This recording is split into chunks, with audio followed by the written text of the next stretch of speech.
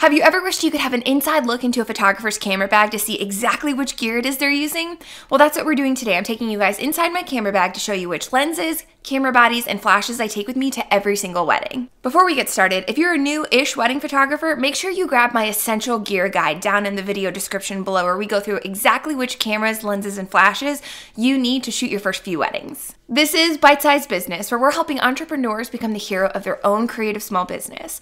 I'm your host, Abby Grace. I'm an international wedding photographer who also loves educating for creative entrepreneurs. First up, let's talk camera bodies. So I'm a hybrid photographer, which means I shoot a combination of digital and film, using them both at the same time to achieve the desired result. So I'm gonna first take you guys through my digital cameras.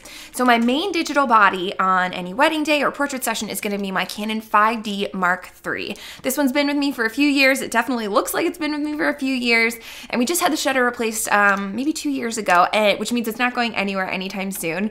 I know the Mark IV has come out, but I just really love the Mark III and don't really have any plans to upgrade it until I absolutely have to.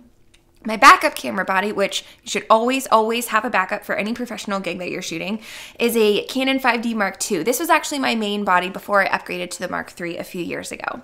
When it comes to my film equipment, my main film body is gonna be the Contax 645, and the lens on this is a Zeiss 80mm 2.0, f2.0. I love this camera. This has been my main film body since pretty much the beginning. I've tried out a few others, and while they definitely do the job, I love the feel of the Contax.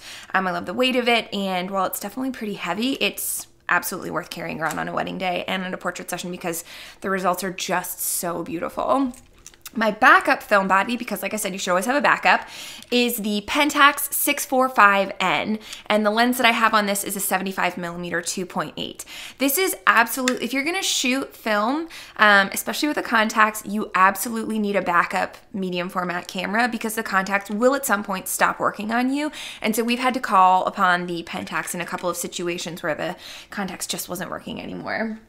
My 35mm film camera that I use is the Canon EOS 3. This fits all of my L series lenses for my Canon camera. So anything that I use on my Mark III, I can also use on the Canon EOS 3. This one I use a little bit more for like in between moments, not so much feature shots, because 35mm film is a smaller format, which means the like grain is gonna show up a bit more if you try to make enlargement. So I love using this one for more like discrete candids. And then the last camera that I bring with me on wedding days is the Yashica 124. It is a square format camera, and I don't use it a ton. There's some weddings that go by that I don't use it at all, but it's just a fun little thing to have around. I love using this during cocktail hour to go around and get photos of people, like portraits of folks looking at the camera, because who doesn't want to have your photo taken by this camera? Next, let's talk about lenses. I have 6 lenses that I use throughout a wedding day, and I've got 4 primes and 2 zooms. What a prime lens is a fixed focal length. That means you can't zoom in or out. If you are shooting with a 50mm lens, your focal length is going to be limited to 50mm. If you want to get closer or further away, you either have to change your lens or move your feet. I love shooting with primes because what that allows me to do is open up my aperture a bit more, and it gets me that super smooth, creamy bokeh that I love. So we'll start with prime lenses, and then I'll go on to my zooms. We're gonna start small and then get big. First up is the Canon 35mm 1.4L. So this is a little bit more of a wider lens, and as such, I don't tend to use it very frequently for portraits, just because I'm not in love with how it distorts around the edges of the frame. That's just me though. There are some photographers who could shoot a whole portrait session with just the 35, so it definitely depends on what your personal preferences are.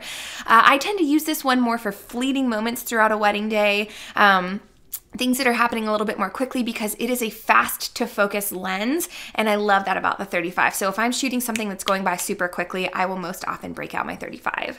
Next up is my 50mm 1.2L. This lens is my baby. I love this one so much. This is actually my second version of this because I just drove the first one into the ground. That's how much I use it. This one is on my camera for the majority of any portrait session, the majority of any wedding day. What I love about the 50 is that this renders pretty close to how the human eye sees, and so it feels very natural. And I love that it's a little bit closer than the 35, and it's got minimal distortion. And in case you guys are wondering where these yellow back caps are from, these are from PhotoDiox. I'll link to them in the show notes. And the reason that I choose to use these is because these are just easier and quicker to spot in the bottom of your camera bag when you're packing up at the end of a long wedding day, and let's say you're in a dark reception space. Next up is the 85mm 1.2L. This is a fantastic lens for anyone who's looking to blur out a background. So if I'm shooting in like a city and there's a bunch of stuff going on in the background and I want to draw my focus really to my couple and eliminate distractions in the background, the 85 is generally what I will break out if I've got enough room, because it is a closer crop than the 50mm. But the way that this renders bokeh is just absolutely beautiful. A general rule for like longer zoom lenses is the longer the zoom, the more that's going to compress your background. And so something like a 35mm, if you're shooting a 35mm lens at 1.4 and then an 85mm lens at 1.4 with the exact same settings across the board, your background is going to be softer with the 85, much softer with the 85 than with a 35mm, because again, that zoom compresses the background. So this is a great one also for like outdoor ceremonies where you don't want to get too close, but you still want those nice close intimate shots. Last prime on our list is the 100mm 2.8L macro. So of all my lenses, this one probably spends the least amount of time on my camera, and that's because I really only break it out when I'm photographing something like the rings or like the invitation suite, where I want to get really close in on details and want to make sure that they're razor sharp.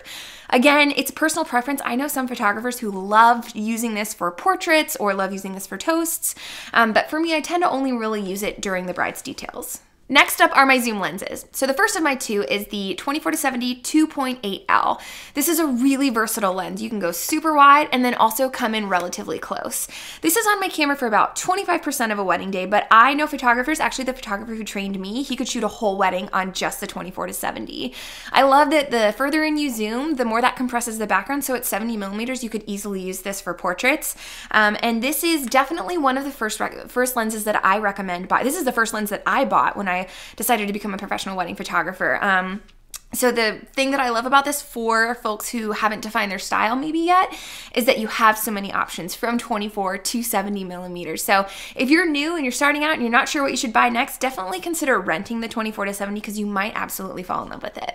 Last on our list is the 70-200 2.8L. So this lens is a beast. It's pretty heavy and I don't shoot with it too frequently on a wedding day just because it's so big that it's hard to shoot quickly. But I will use this maybe like 10 to 15% of a wedding day, most frequently during a ceremony when I'm kept to the back of a church and I still want to be able to get close. One thing I do love about this lens is that when you're shooting it at 200mm, the background is so creamy soft. I know some photographers who love this one for portraits because you can stand pretty far back and that allows your clients to interact really naturally without them feeling like there's a camera in their face. So if you're not sure if you would love this lens, definitely make sure you guys give it a rent before you buy it.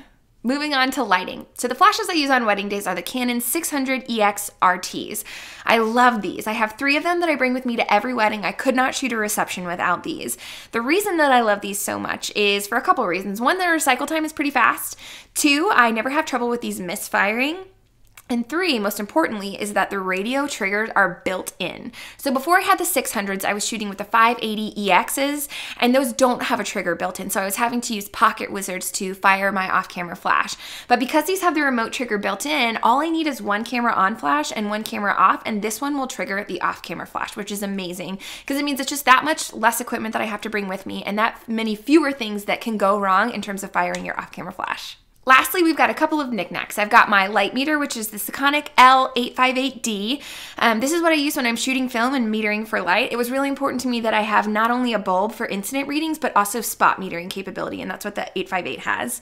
Then I also have my arsenal of AA batteries. These are Eneloops. I like the multicolored ones. Got a couple of plain white ones too. And these are rechargeable.